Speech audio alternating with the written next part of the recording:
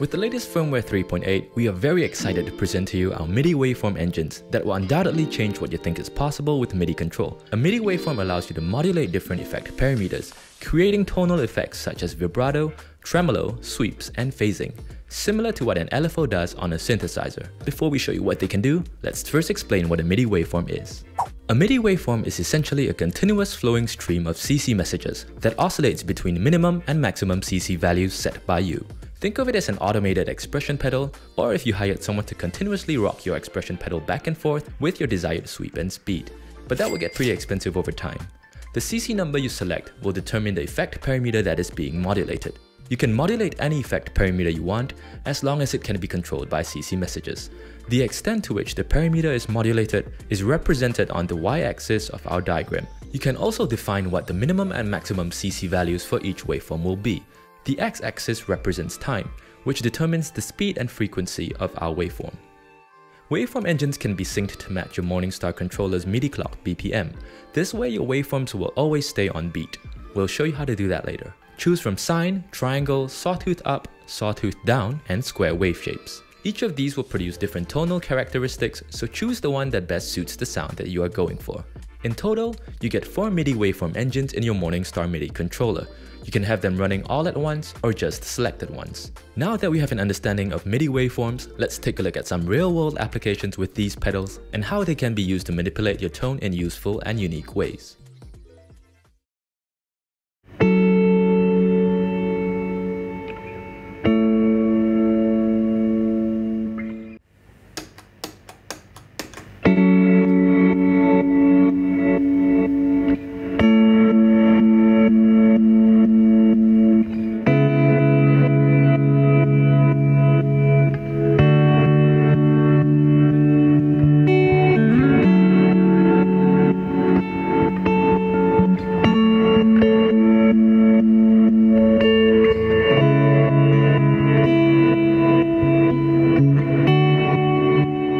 In that example, I used a sawtooth up waveform to modulate the reverb mix on the Big Sky's cloud algorithm.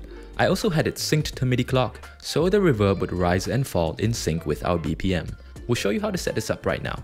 The first thing you need to do is access the waveform engines under the controller settings tab in your editor.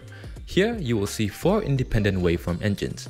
For each of these engines, you can select a different wave shape and define different minimum and maximum CC values. For the Sidechain Big Sky Reverb, I used engine 1 and chose a sawtooth up wave shape. This wave shape emulates the sidechain effect the best. It's as if we have our kick drum sidechain to a track, making its levels drop every time the kick hits. That's the kind of effect we want to achieve here. I set a minimum CC value of 30 and maximum value of 127. That way my tone would go from a moderate mix all the way up to full wet and then back down again, creating the sidechain effect you heard in the demo earlier. You can use any switch you want on your MIDI controller to trigger this waveform engine to start. In this case, I'm using switch A in bank 3, so let's program that. Select a press action and then select CC Waveform Generator. You can decide if you want to start or stop a waveform engine. In this case, we want it to start. Then choose which waveform engine you want to engage. In this case, that's engine 1 that we have set up earlier. And we are going to select perpetual because we want the waveform to keep repeating. Then decide if you want to sync it to MIDI clock or have it run independently. In this case, we want to sync it to MIDI clock, so let's select that. Select the quarter note division, so we get 1 cycle per beat. You can also experiment and play around with the different divisions. And for our CC number, we are going to choose 15 because that's the CC number that controls the mix level on the Big Sky. Now, we also need a second message to generate MIDI clock for the waveform to sync itself to. Without that, the waveform will not start because there is no MIDI clock data to set its speed. So let's also choose a press action for our second message and select MIDI clock tap. Hit save and that's it. Tapping 4 times or more on switch A will now start waveform engine 1, and it will run in sync with the rate at which you tap.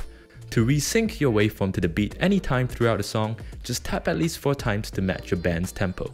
Now let's see how we can create a pitch shift whammy effect on the HX Stomp using a MIDI waveform.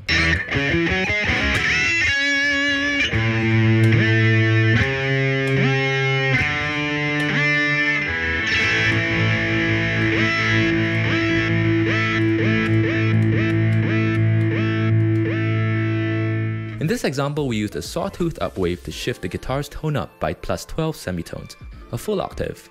To make the pitch shift go from 0 to plus 12 semitones, use a minimum CC value of 64 and maximum value of 96.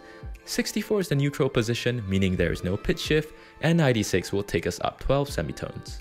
The big difference when programming a switch in this example is that we need to select once only instead of perpetual. With this option selected, the waveform will run for only one cycle and end at the maximum CC value, holding the note at the peak of our pitch shift. CC number 30 was used to control the pitch shift parameter.